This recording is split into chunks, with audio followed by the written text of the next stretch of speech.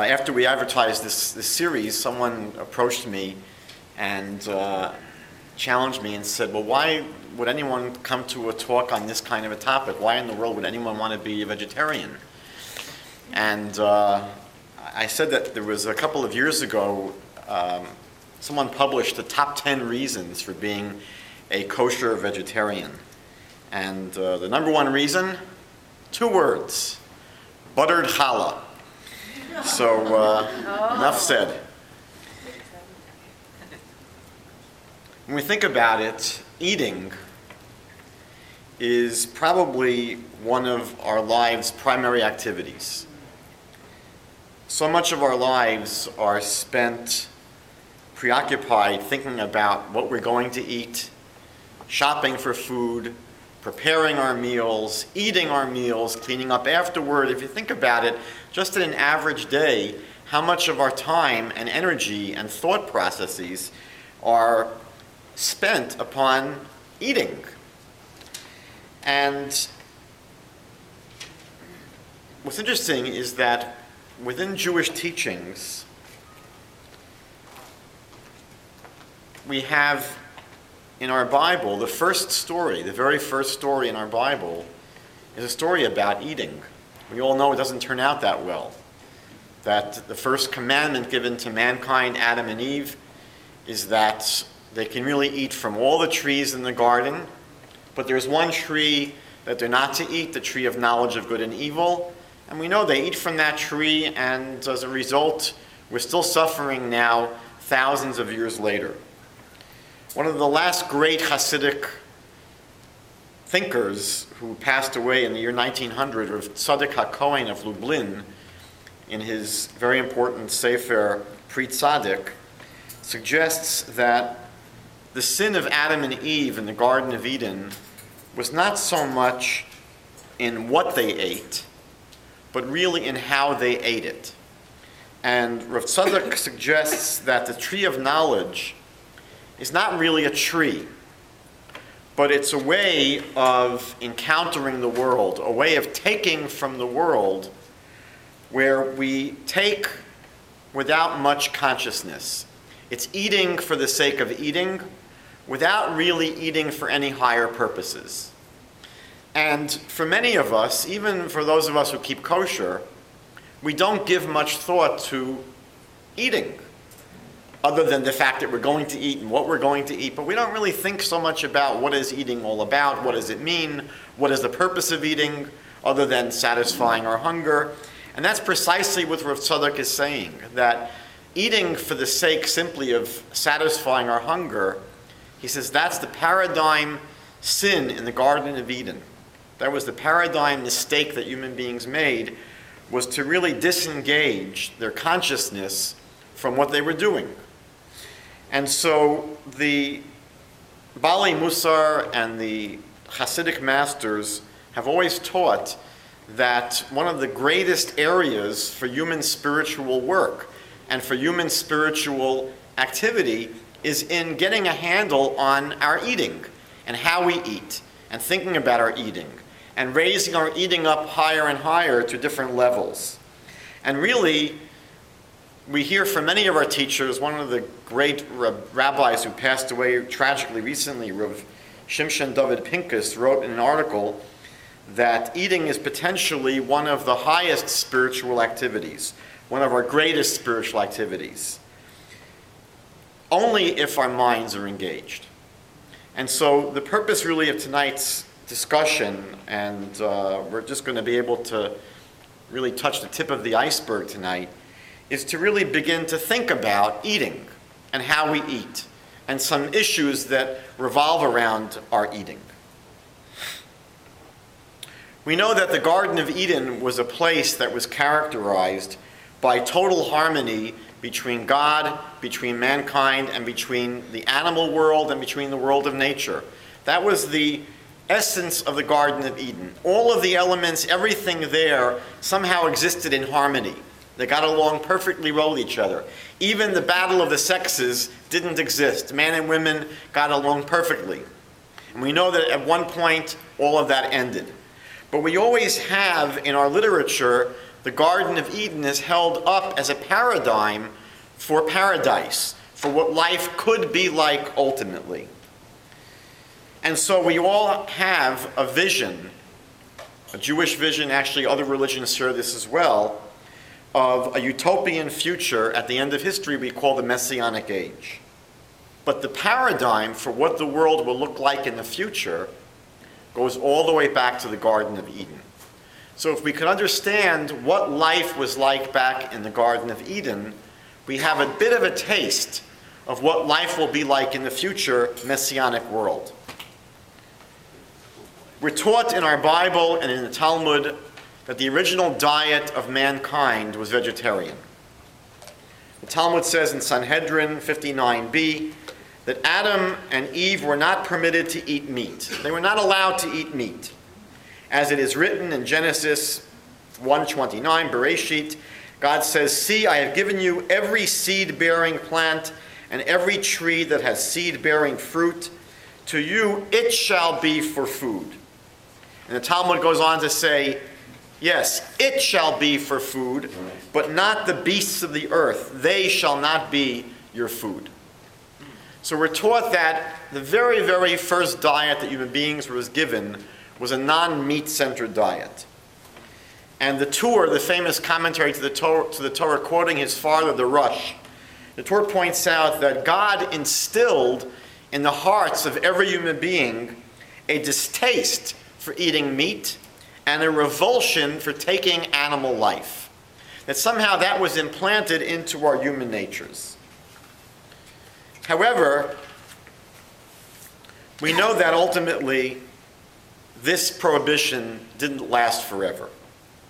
And ultimately permission to eat meat was given to Noah and to his family after they emerged from the ark after the flood that destroyed the entire world. The question is, why was that changed? Why did God give human beings permission all of a sudden now to eat meat when from the beginning they were not allowed to eat meat? And the rabbis really struggled to understand what really changed. Why do they now have permission to eat meat?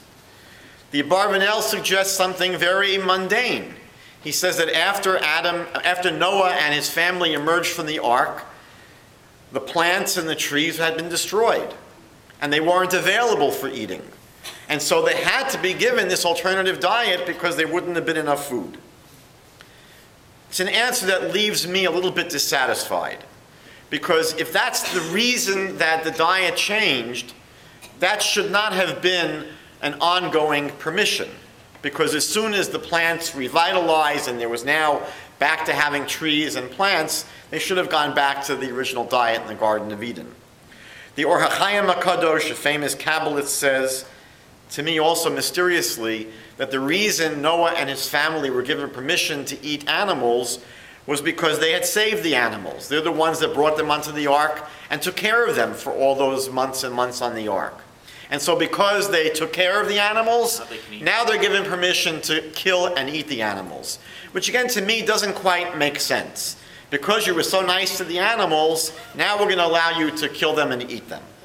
And so we have many different suggestions that the rabbis offer to explain why now, all of a sudden, after they emerge from the ark, they're given permission to eat meat.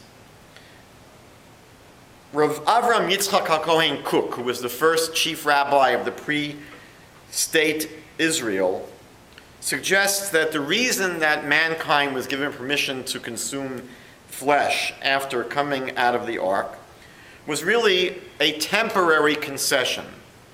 It wasn't really the ideal, but it was a temporary concession to mankind's corrupted nature.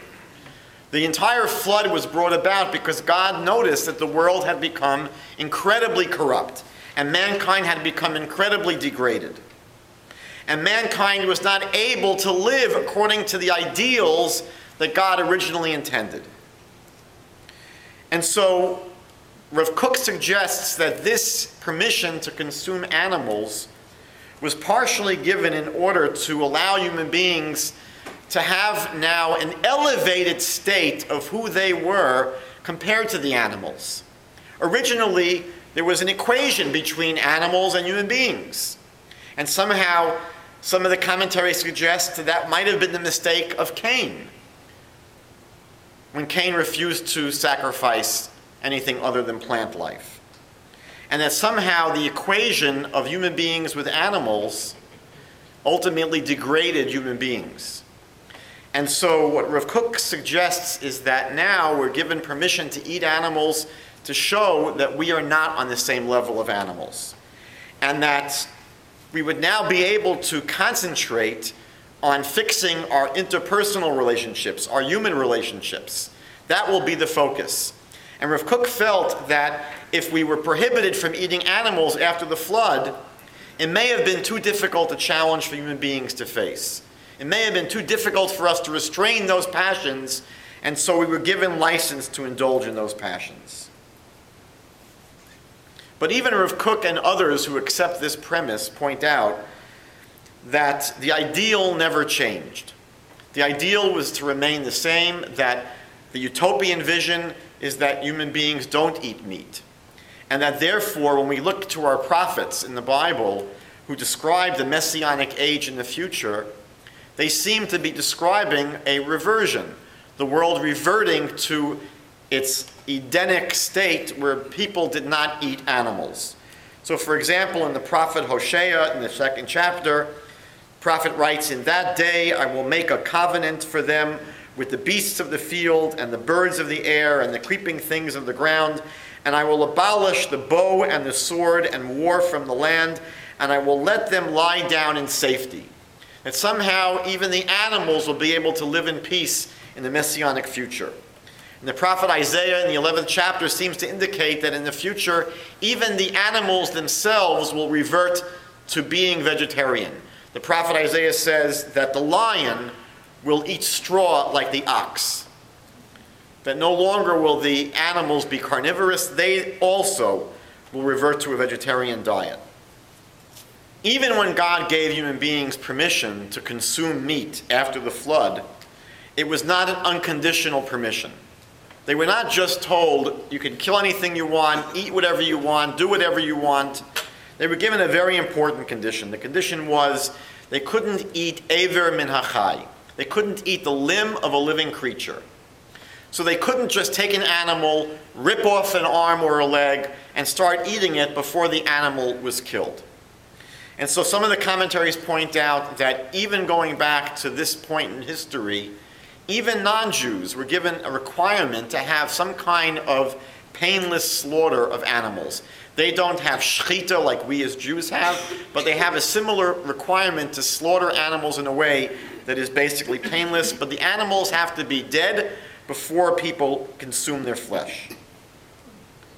It's interesting that apparently humanity had become so low and had sunken so low before the flood that that's exactly what people were doing.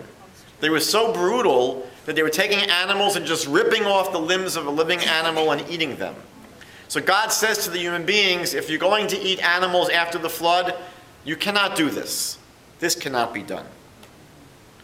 Now, what we find in the Torah, incredibly, is that there are more teachings in our Bible about how we are to treat animals than how we're to treat our own children. The Torah focuses much, much more on the treatment of animals than on the treatment of human beings. The book of Proverbs, chapter 12, tells us that the righteous person is someone who regards the life of their beast. The righteous person is very concerned with the treatment of their animals. And so we have in the Torah many, many instructions on the treatment of animals. I'll just share a few of them with you. We're told that on the Shabbat, not only are we to rest, but we have to also allow our animals to enjoy the rest of the Sabbath. It's an incredible thing when you think about it, that we have to make sure that our animals under our jurisdiction are given the opportunity to relax and rest and not have to work and roam free and just enjoy the natural beauty in which they're living. There is a general prohibition in the Torah called the Isur of Tsar Ba'alei Chayim, the prohibition of causing any unnecessary pain to an animal. And the Talmud says in Baba Metzia, Tractate Baba Metzia, that this prohibition of causing pain to animals is deoraisa. It's a biblical prohibition. So when we cause pain to animals, it's not just something that's not nice. This is a biblical prohibition on the level of any other biblical prohibition, eating pork or working on the Sabbath. The Torah tells us in the 23rd chapter of Shmos, of Exodus, that we're required to relieve an animal that's struggling under its load, even if the animal belongs to an enemy. Can you imagine that? You see that there's an animal that your enemy, person that you would never talk to, person that you hate, but their animal is struggling under a heavy load and is in tremendous pain. You're obligated to go over to the animal and help unload the animal to relieve it of its burden. The Talmud tells us in Tractate Brachot, Daf Mem 40, that we are not allowed to eat until we first feed our animals. Any animals under our jurisdiction that we own, that we're responsible for, we have to first feed those animals before we eat anything. It's an incredible thing. The rabbis teach us that we're not allowed to purchase an animal unless we will be able to feed it properly. In Dvarim chapter 22, Deuteronomy 22, we're taught that we cannot plow our fields with two different animals, with an ox and a donkey, for example. Why would that be?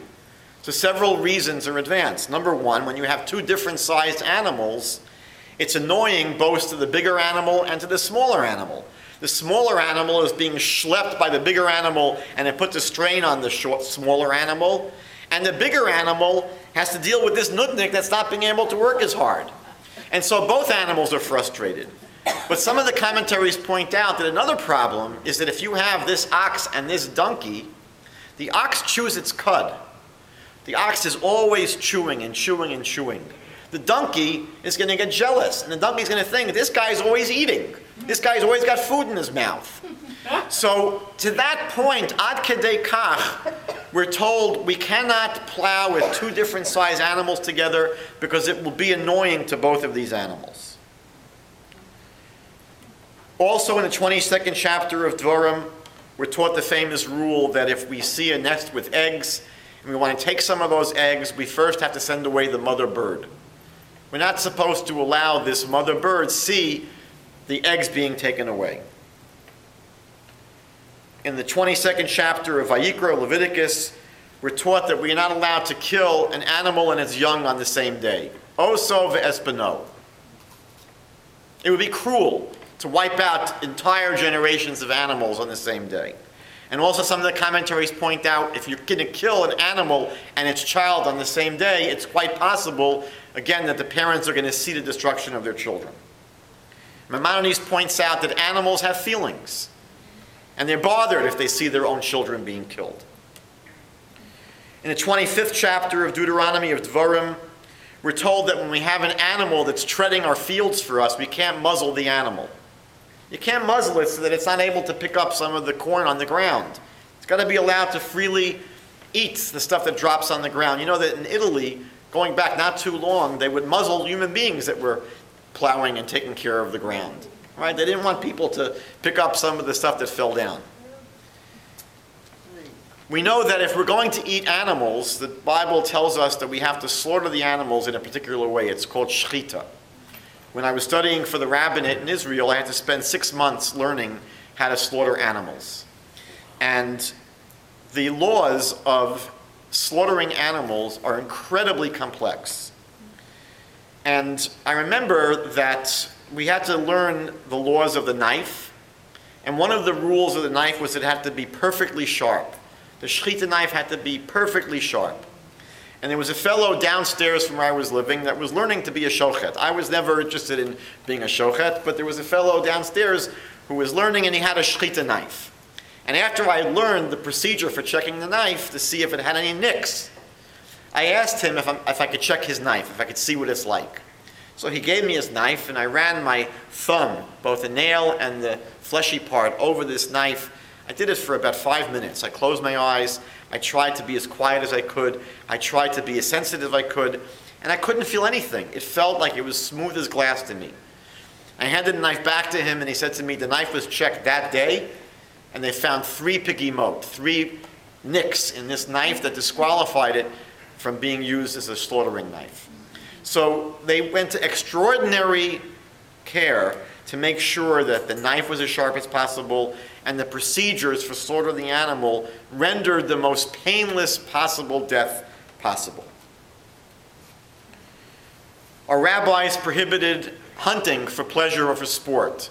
The Noda B'Yehuda Yecheskel Landau said that for a Jew this is cruel and barbaric, to think about even hunting down animals for the purpose of sport. The Talmud tells an amazing story that Rabbi Yehuda Nasi, Rebbe, the compiler, the editor of all of our Mishnayos, Rebbe was one day walking outside and he saw that there was a calf that was being taken for slaughter.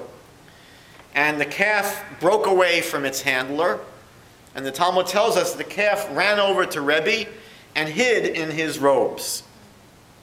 So Rebbe looks at this animal and says, "What do you want from me? This is what you were created for." Talmud says that for 13 years he had excruciating stomach pains. Until one day, there was someone in his house that was cleaning the house, and maybe it was a maid or someone, and she saw there was a weasel in the house there.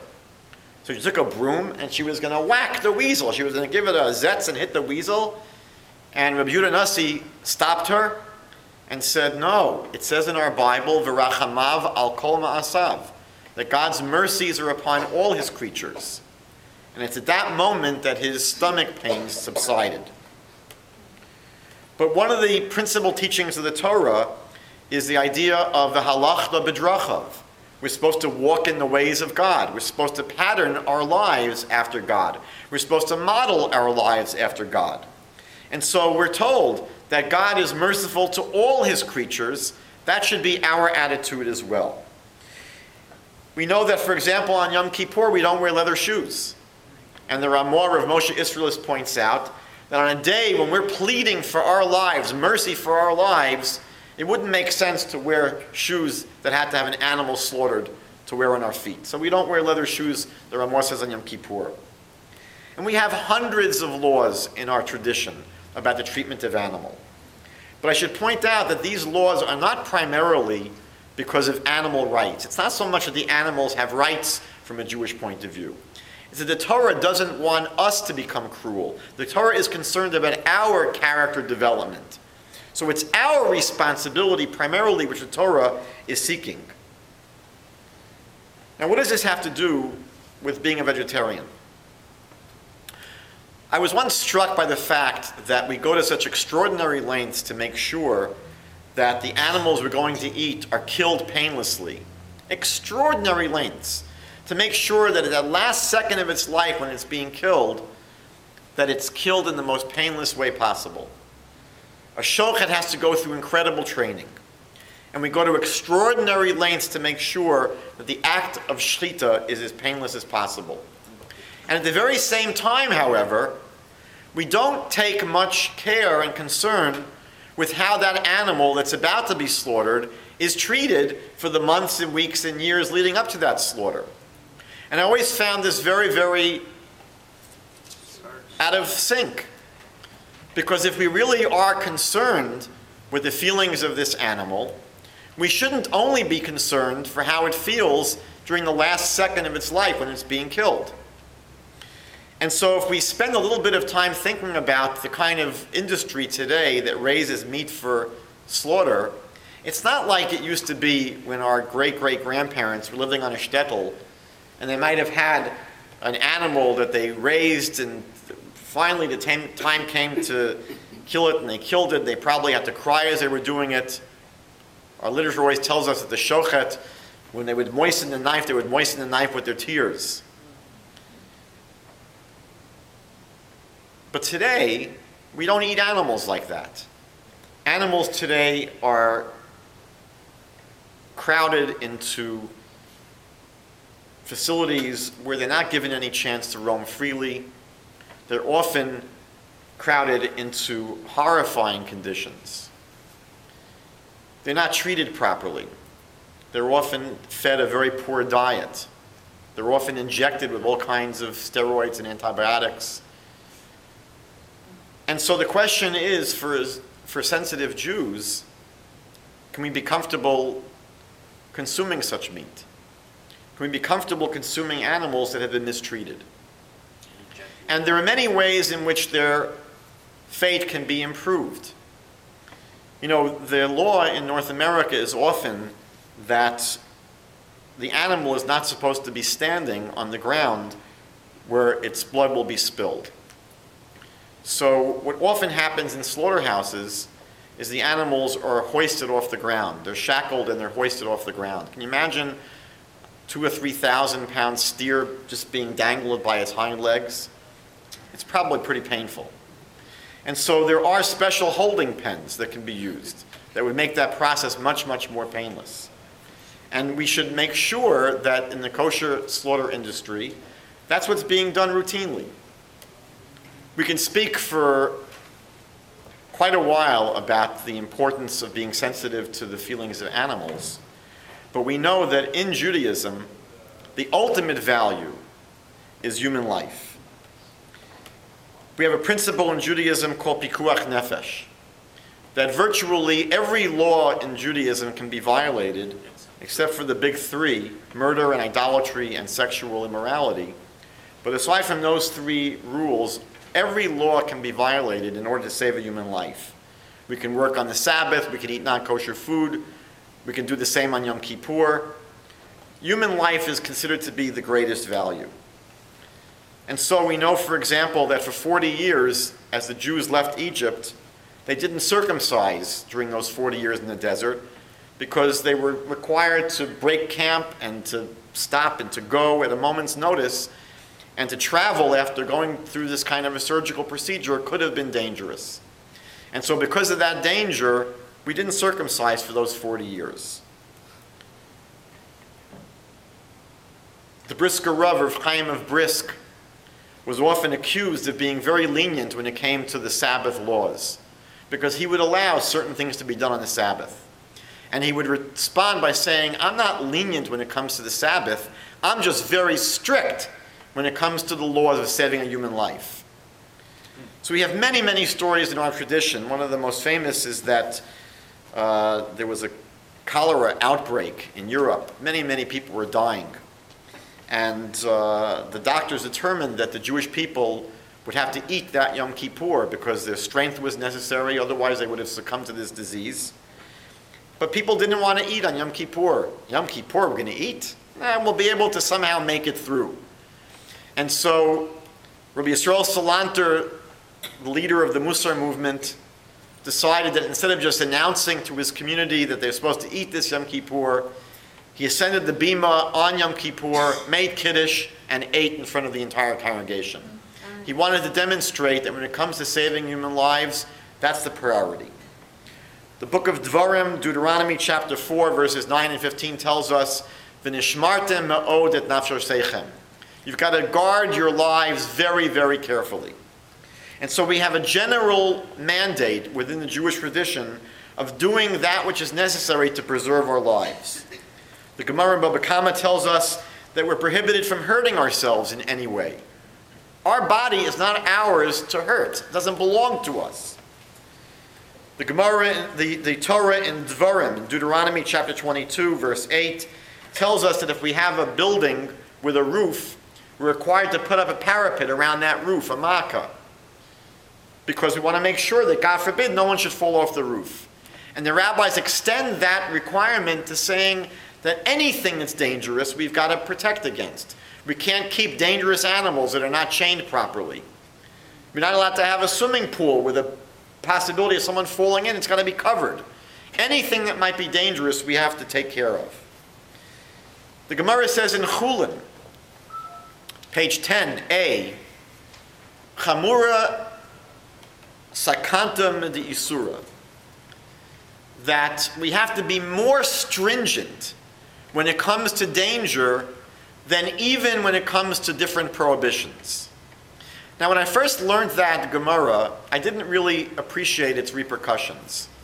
But it didn't take me long to realize what this is saying. We have to be more careful when it comes to whether or not something is dangerous than to whether or not it's kosher. And I realized how careful we are when it comes to making sure the food we eat is kosher. We want to read every ingredient to make sure there's nothing in there that might be non-kosher. And we have an incredibly rigorous kashrus industry that ensures that everything we eat is 100% kosher, if not 1,000% kosher. And I realize at the same time that we're doing that, and it's important to do that, I asked myself about my own life. How careful am I to make sure that I'm not eating stuff that's going to hurt my body? Do we take as much care to make sure we're not consuming things that might be harmful to us, that might be harmful? And I realized I grew up in a home, which probably wasn't different than many homes, where we had meat 6 nights a week, and often as lunch as well. Maimonides tells us that most diseases are caused by a poor diet. We know very well that heart disease and cancer are taking countless lives in our society. And we know that the causes of these ravaging diseases range from high cholesterol levels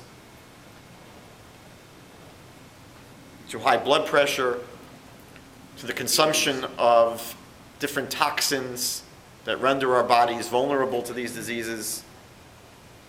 And so the question is the kind of diet that we are consuming in North America a diet which is prone to optimal health? Can we make improvements in the way we eat, in the kind of foods that we eat?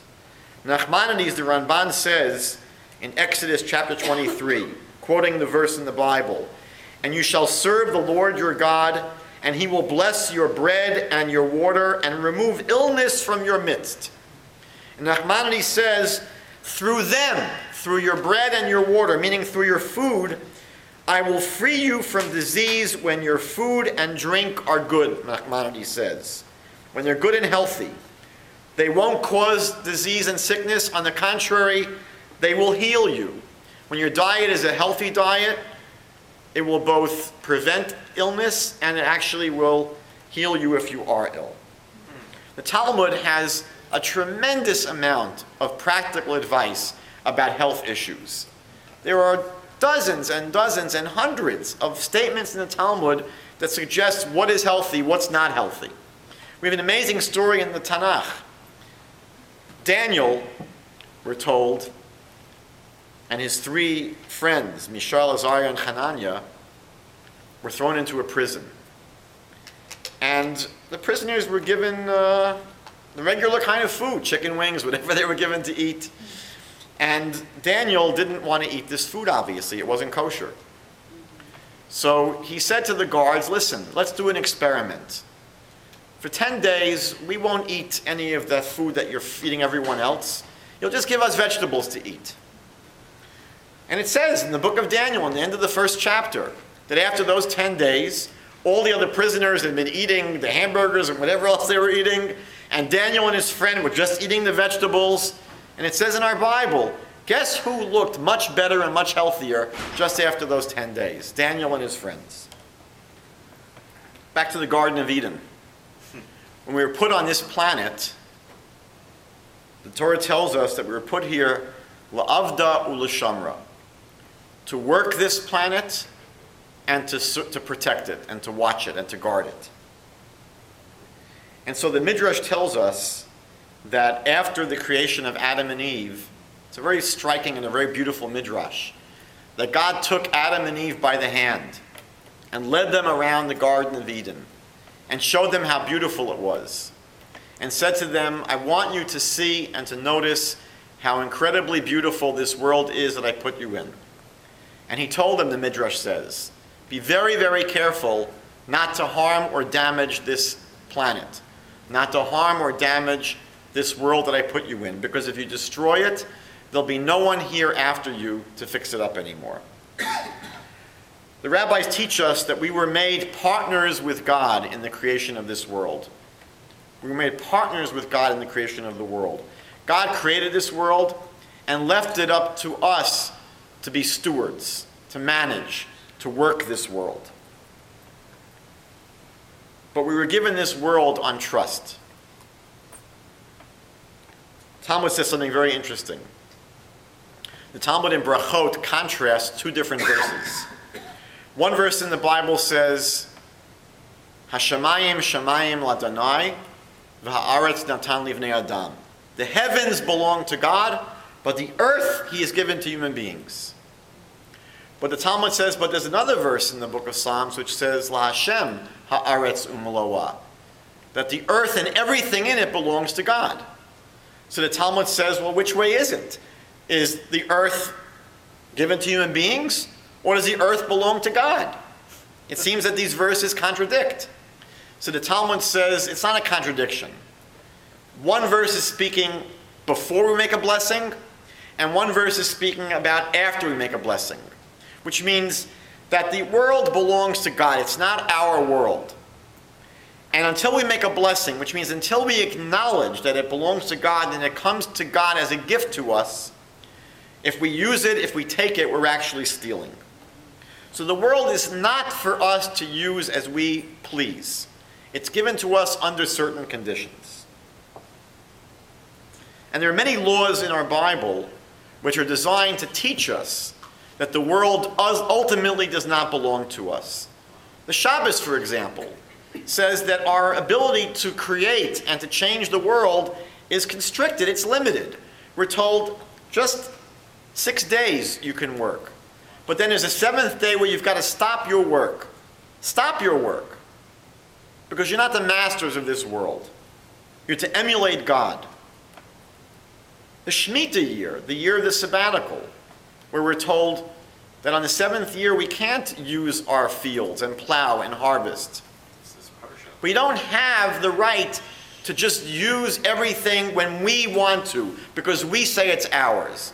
The Torah is constantly telling us the world belongs to God, and we use it according to His permission and according to His instructions. And so one of the great laws of the Torah, one of the most central principal laws of the Torah, is a law which says we are not allowed to wantonly destroy anything of value in this world. And the Torah teaches us this law in a very unusual context. The Torah speaks about the laws of going to war.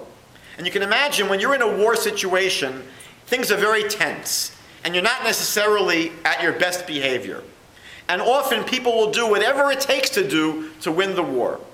So the Torah tells us if you're engaged in a battle and you're laying a siege to a city, and you want to build ramparts, or you want to build siege equipment, you want to build catapults, you want to build stuff to be able to conquer this city, the Torah says you're not allowed to chop down a fruit tree to do it. You imagine there are people that are in the middle of a war, and they need equipment, they need wood, because they're fighting for their lives and they want to conquer this city, and the Torah says, that tree you can't touch. My rabbi told us an amazing story that during the war in Lebanon, when the Israeli forces fought in Lebanon in the 80s, there was a platoon of Jewish soldiers. They happened to be religious soldiers. And they were hungry in the middle of the skirmish, and there was a tree, I think a cherry tree, there was something that they were passing by, and they wanted to take some of the cherries. And their rabbi, who was the chaplain of the group, said, you can't take the cherries. We're not here conquering this land. We're not here to conquer this land. You just can't take whatever you want. So we have a principle in the Torah which says, those are fruit trees, you cannot destroy those fruit trees. And the rabbis went on to extrapolate, to teach that we are not allowed to destroy anything of value for no purpose whatsoever. We're required to protect the earth's natural resources. And we have to use the resources of this world efficiently. One of the reasons is that wars are often fought because of natural resources. Oil supplies, food supplies. People often will fight other countries because they want to control the source of these critical supplies. And so when you think about it, if we're not using the earth's resources responsibly, and if we're not using the earth's resources effectively, we're putting ourselves in positions where maybe wars are going to be fought over these issues. And so, why are we mentioning this tonight? Because we have to feed our planet. And the question is, what is the most efficient way of feeding a planet? The amount of land it takes to raise beef for consumption is tremendous. And the question is, would that land be more effectively used for producing crops like soybeans? And the question is, could we get more bang for our buck by having a non-meat-centered diet? And how about the causes of pollution, the use of water that it takes to raise beef, and the other pollution that comes as a result of the beef production industry? And so when we think about the question of the kind of foods that we consume, we should be thinking about the collateral damage. What are the effects of our diet upon the environment and upon the efficient use of the Earth's natural resources? I'm not coming tonight with answers to these questions. These are questions that have been raised by people who have studied these issues in much more depth than I have. But I think as thinking Jews, what we need to do is to not ignore these issues, that it would behoove us to give some thought to the question of our personal health, to the question of how animals are treated, to the question of how the Earth's natural resources are being used, to the question of what kind of a world will ultimately become a more peaceful and harmonious world. Our task in this world as human beings is to fix the world that we're living in. God created a paradise. God created a Gan Eden. God created a utopia. And we're told that history is moving back to the Garden of Eden. History is moving back to return to paradise. But we're the ones that have to ultimately take that journey. And so our task, our historical responsibility as human beings and as Jews, is, as we describe, tikkun olam, the fixing of this world. And a not small part of that revolves around how we relate to food. Our relationship to food and to our own diets has a tremendous impact on our own personal spiritual lives and on the status, the health of the world at large.